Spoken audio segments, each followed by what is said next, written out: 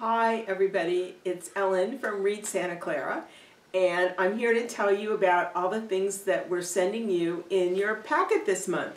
And this month it's all about food. I don't know about you, but I love to eat food, I love to cook food, I love to read about food. I even like to tell stories about food.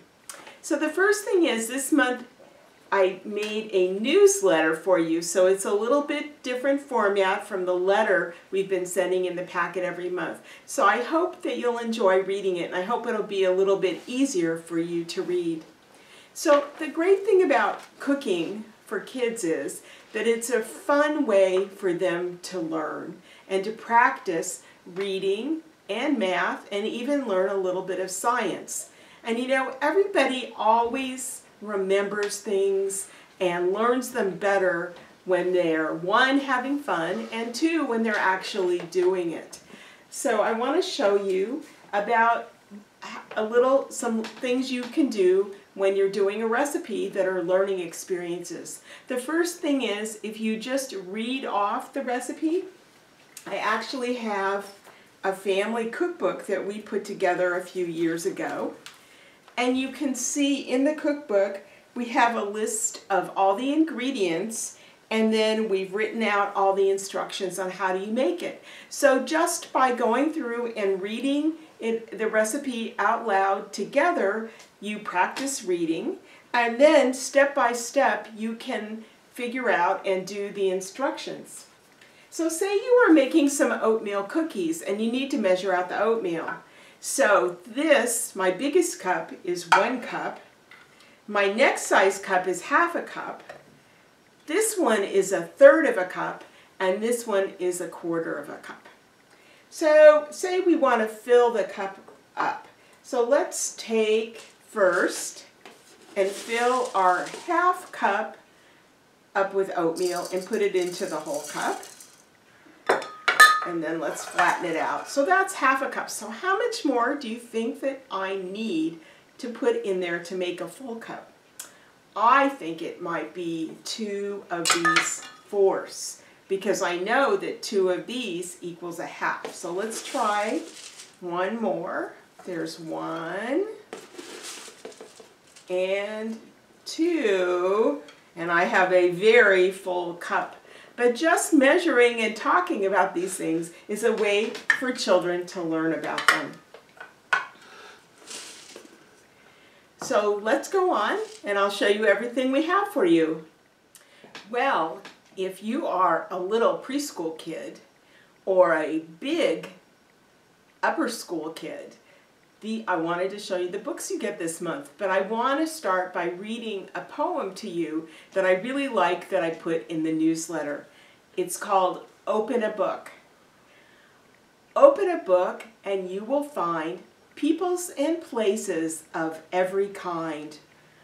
Open a book and you can be anything that you want to be.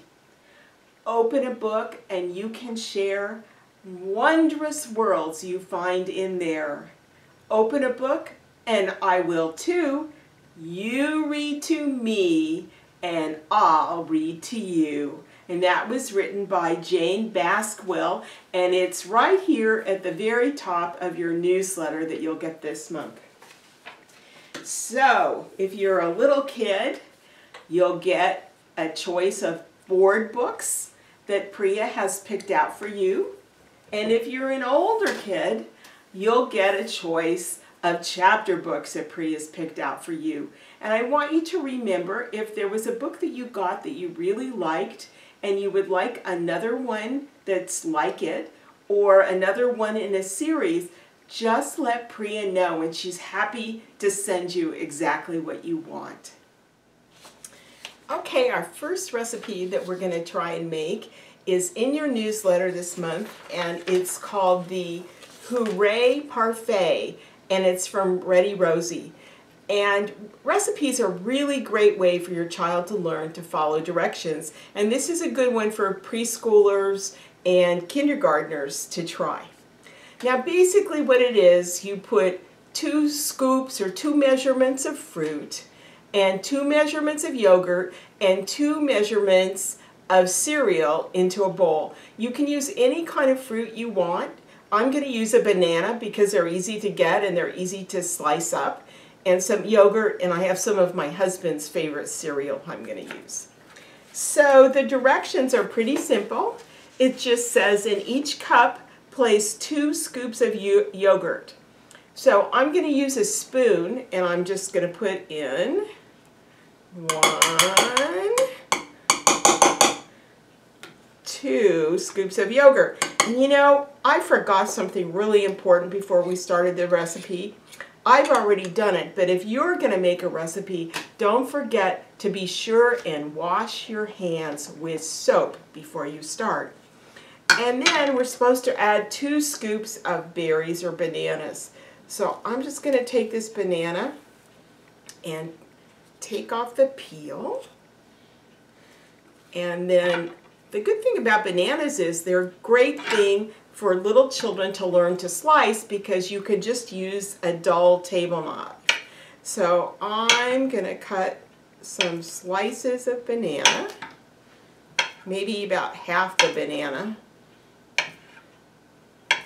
And I'm going to put those in on top of my yogurt. And then I think I'm going to use my 1/4 cup for my cereal, since I got yogurt all over my spoon. And there we go. I think we'll put 2 scoops. So you can see that's all easy enough for a preschooler to do. And there you go. There's my parfait, and we love to make these at Families for Literacy. It's one of our favorite desserts. Priya gets strawberries, you can get different kinds of granola, and vanilla yogurt's really good. I had plain, but vanilla is delicious. So try this recipe, and I hope you like it. Hi, now we're going to make tiny tacos, and the recipe is in your newsletter this month. But it's from this cookbook, Salad People. And I want to show you, this is the picture version of the recipe, and I'm going to read to you what we're going to do, and then we'll do it. Oh, but first, be sure and go and wash your hands before you start to cook. I just washed my hands. So it says, put chips on a plate. So there's my chips on a plate. And then it says to add beans, so I'll do that. And then add the guacamole. Add some salsa, sprinkle on cheese, and if you want, you can put the chips together to make a little chip sandwich, but I don't think I'm going to do that. I think I'm just going to leave them open. So here we go. So the first thing I think we'll do is grate the cheese. So I have a block of cheese. You can buy already grated cheese at the grocery store, or you can use cheese that you have and grate it like this with a cheese grater. Grating is really fun, but children just need to be careful not to cut their fingers because the grater blade is can be very sharp, and I know from experience because I've cut my fingers. So let me just grate a little bit of cheese here. Okay, that's probably good. Shake the cheese out. So now our cheese is all ready to go. I'm going to just put the grater up there, get it out of the way. So here are my chips, and I just went to Trader Joe's to buy my ingredients. So here are the refried beans. So you have to be a little careful not to break your chip as you gently smear some refried beans. You could use beans you made at home if your mom likes to make beans, refried beans, or you can use ones from the store that come from a can like these do. Okay. So I think we'll just do 2 like that, and then what came next? I think it was the guacamole that came next. Now, I bought the guacamole at Trader Joe's, but what I wanted you to notice was, you know, there's writing and print all around us, and on back of all of these cans and containers of things we buy at the store, there's nutrition information. So it tells you how big a portion and how and how many calories you get from it, and then what kinds of nutrients and nutrition you get from it, protein and carbohydrates and fats and everything like that. So especially for older kids, that's another type of reading experience, as well as reading all the ingredients that come in whatever you are buying.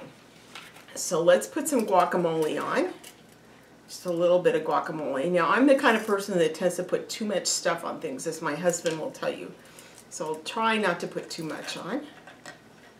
Just drip it on, plop it on, and smear it around a little bit. Now we'll open up the salsa and put a little bit of salsa. So you can see this would be a really fun snack to make, or if you had a party or wanted to do an afternoon activity with your kids, this could be really fun. So then a little bit of salsa. And you know, if you don't like salsa, you don't have to put salsa on. If you don't like guacamole, you don't have to put guacamole on. You don't have to put beans on. You can just put on whatever it is you like. All right, there we go. We have 2 of them done. Now I'm going to have to, this cheese is a little big, so I'm going to kind of scrunch up the cheese like that and put it on top.